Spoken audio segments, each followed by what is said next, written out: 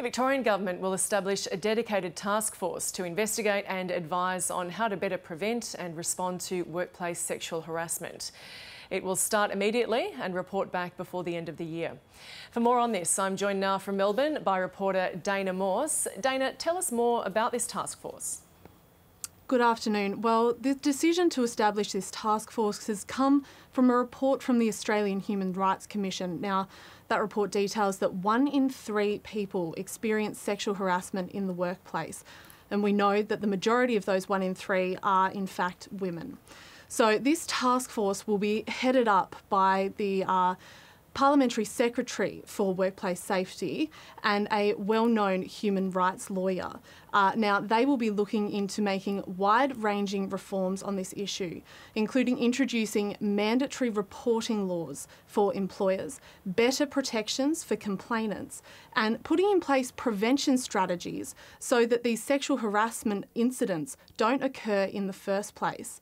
Now, of those 1 in 3 people that are recorded as experiencing sexual harassment in the workplace, we also understand that figure doesn't include those who don't report. And that's something that this task force will look to address. And here's what the Workplace Safety Minister, Ingrid Stitt, had to say on that.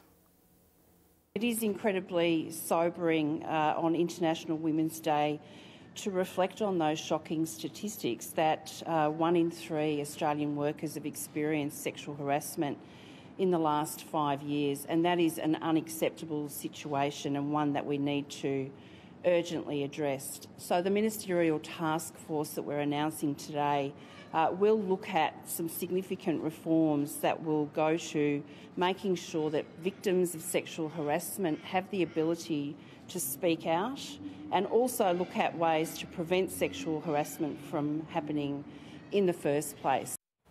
And Dana, who will the recommendations from this task force then apply to?